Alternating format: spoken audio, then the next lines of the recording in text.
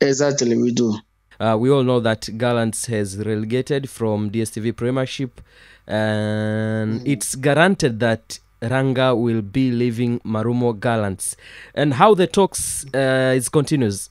No, we as the club relegated, yeah, automatically, no any player in that level will be accept to remain in to go to fair division after have a good season, especially in an Africa competition.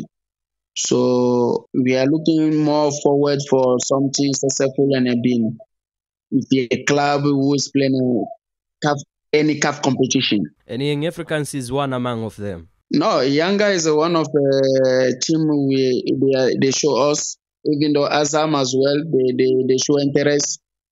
Azam, since 3 weeks we are three weeks we are talking. But we are not reaching any agreement.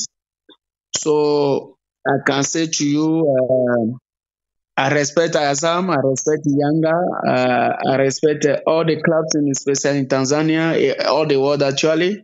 But when it comes in terms of business, when you can reach agreement with the personal term of the player, it can difficult. You have official received an offer from Young Africa. I do.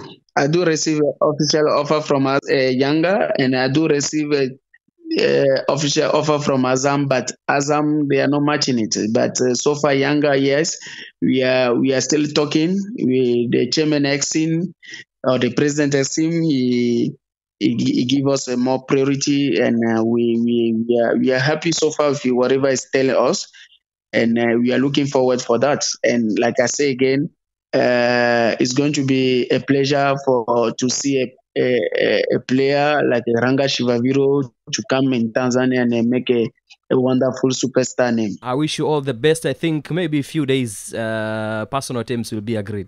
Yeah, we hopefully, as Mr. SM is coming to South Africa again, so hopefully we are going to finalize everything. Hopefully.